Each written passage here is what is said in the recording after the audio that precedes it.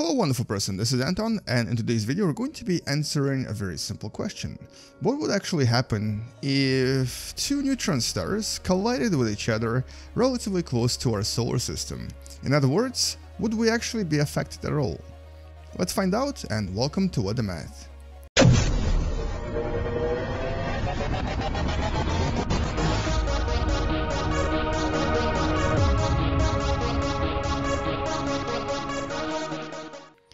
So I decided to place these two neutron stars right here, relatively close to our solar system, but this is very unrealistic. As a matter of fact, no neutron star and no pulsar is that close to our sun. The closest ones we found are over 400 light years away from us, and I'm going to show you how far away it is in a few seconds. But basically, nothing is really that close, but for this simulation, we're going to assume that maybe, just maybe, there is something that close. And I guess the main question I wanted to answer in this video is, so how far away or how close do two neutron stars have to be to our solar system for them to possibly cause a major extinction event on the surface of our planet? So let's actually speculate a little bit and use a little bit of science to answer these questions. But first of all, let's maybe accelerate time and watch those two neutron stars that we've created collide and basically create a supernova, or in this case actually a kilonova, very close to our own Earth. I'm going to accelerate time just so you can start seeing it. It's going to start popping out any second now, because this is actually a very close event that would probably never happen. You can kind of see it appearing right there. Now, we know today that for our Earth to experience a major extinction event, a supernova, so not a kilonova, but a supernova, would have to occur somewhere within about 50 light years away from our planet Earth. If it's anything farther away than that, we'll probably not experience much.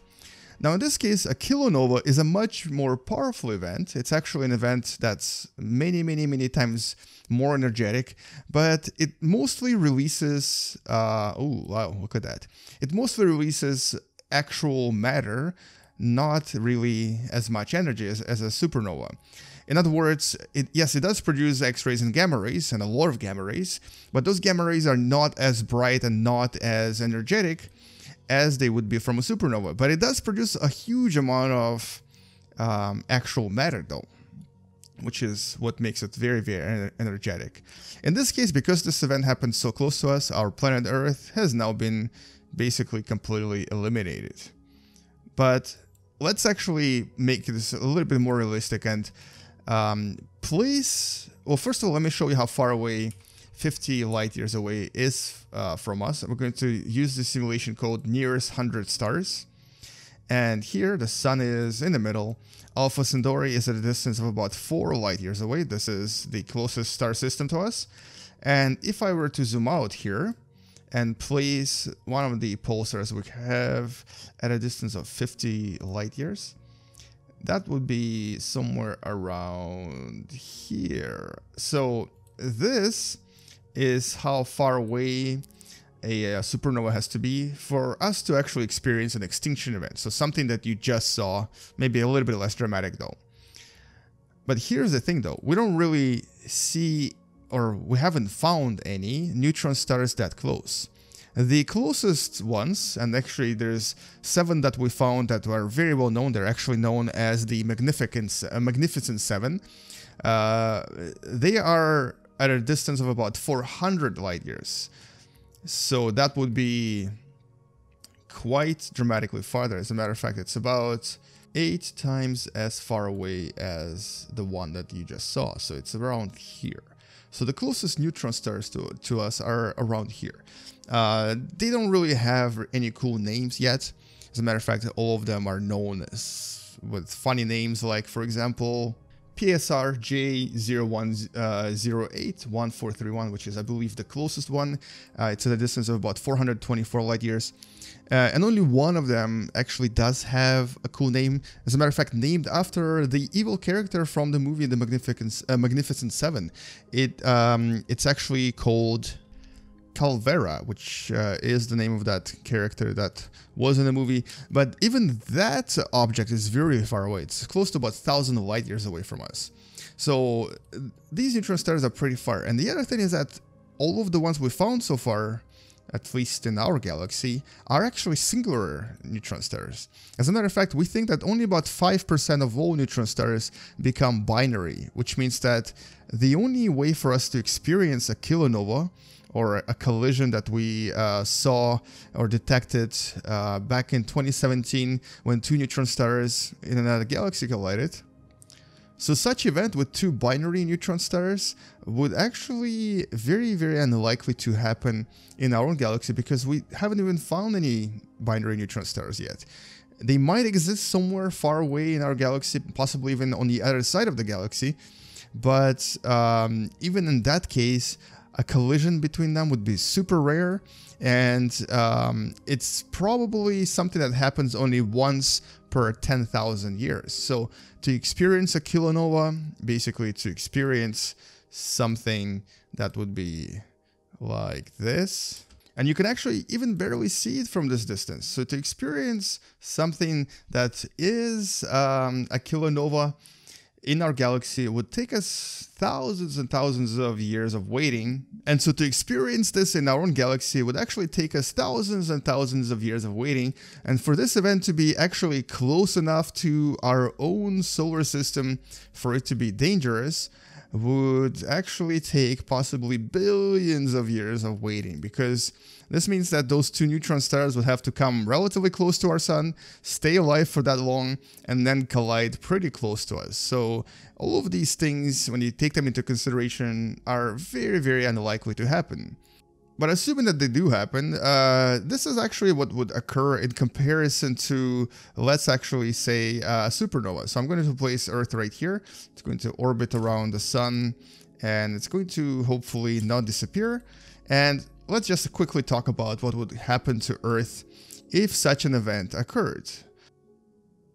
And so first of all, unlike the supernova, the actual radiation from the kilonova, which actually maybe I should create there just so you can see it. And so unlike a supernova, which actually this is, a kilonova that would occur from a collision of two neutron stars would actually begin as a very large burst of gamma rays. Well, I guess similar to supernova, but possibly not as powerful. And even though it's basically incredibly energetic photons, those photons, when they hit the atmosphere of our planet Earth, they might be able to remove some of the ozone layer and possibly remove some of the upper atmosphere. In other words, maybe, just maybe, some of the cloud layer and some of the atmosphere might actually get stripped just a little bit, but not by a dramatic event. Unless it happens within about 10 light years away from us, it actually is not going to cause too much. And because this event will happen relatively quick, only one side of the planet will be affected. The other side will actually be just fine.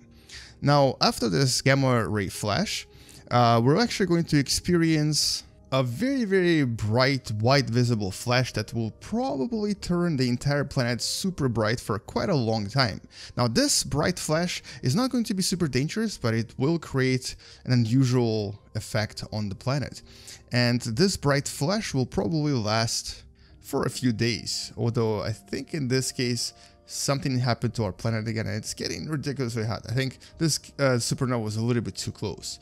So the white flash that we'll see will probably warm up our planet just a little bit, but not dramatically so. And after this, the remainder of the time, we'll basically be waiting for the wave of those radioactive materials to arrive to our planet. And for the most part, by the time they actually get to our planet from as far away as 50 light years, there's not really going to be that many. As a matter of fact, about 20 million years ago, there was a supernova relatively close to our solar system, and we think it may have caused, potentially caused, one of the ice ages on our planet Earth, because the radioactive iron, when it got to our planet, influenced the climate.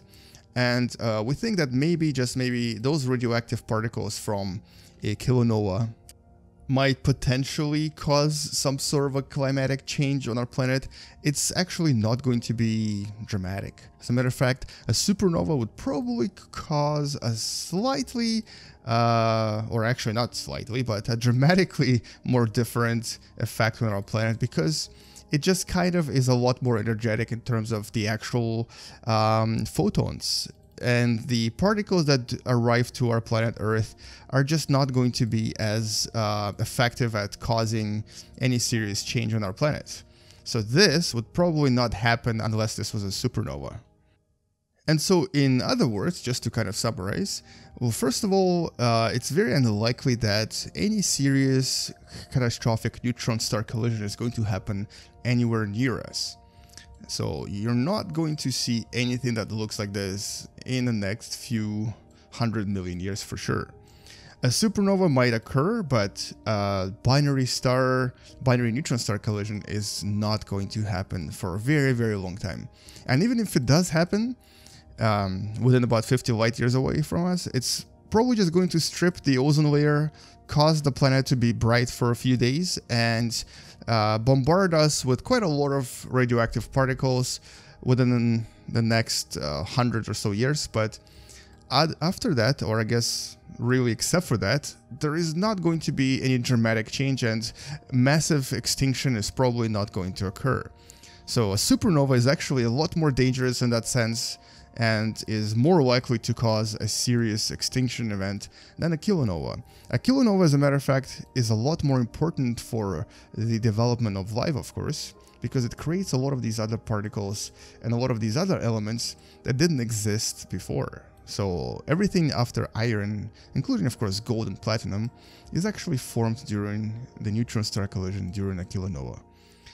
So you have nothing to worry about. And you may go and sleep well, because there is not going to be any extinction event from two neutron stars colliding anytime soon. Anyway, thank you so much for watching. That's all I wanted to talk about in this video, and hopefully you learned something from it. And if you did, don't forget to subscribe, share this video with someone who enjoys watching space videos, and come back tomorrow to learn something else. I'll see you guys tomorrow. Space out, and as always, bye bye. Now, on the other hand, if a supernova did occur, it might actually create some serious trouble on us on the surface of our planet, and possibly even completely eliminate it. That would be a completely different story though. And I've already talked about this in one of the previous videos that you can check out on this channel. Space out, guys. Bye bye.